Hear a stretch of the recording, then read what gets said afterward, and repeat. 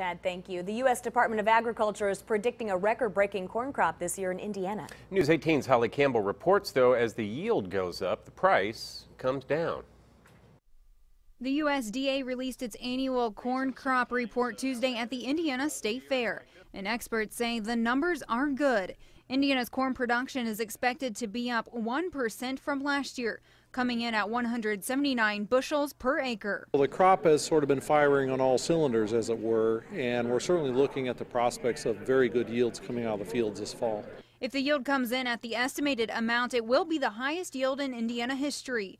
Purdue corn specialist Bob Nielsen says despite the late planting and wet, cool weather, corn is still on track for a record-breaking yield. The crop has remained either on target or slightly ahead of schedule actually all summer long, even though it's been a cool summer. Weather was also a concern for soybean farmers this year. We had cool, wet weather, had limited opportunities to get the seed in the ground, and when we did, we had those opportunities for disease development, herbicide injury. The USDA's soybean estimate wasn't record-breaking, but Purdue soybean specialist Sean Castile says it's still a good yield.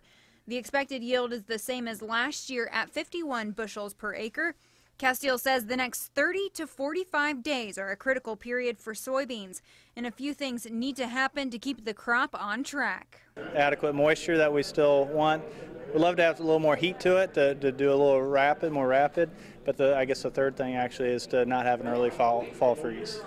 Purdue ag economist Chris Hurt says the higher yields mean lower prices, impacting producers. So we're looking at prices of corn dropping about 12%, soybeans 20%. We're now dropping to price levels that really are not profitable for producers. And for the consumer, the high yields mean lower prices in the grocery store. Lower wheat prices, lower corn prices for corn flakes, lower oat prices for Cheerios. All these things pretty quickly show up in lower food cost. Holly Campbell, News 18. Well,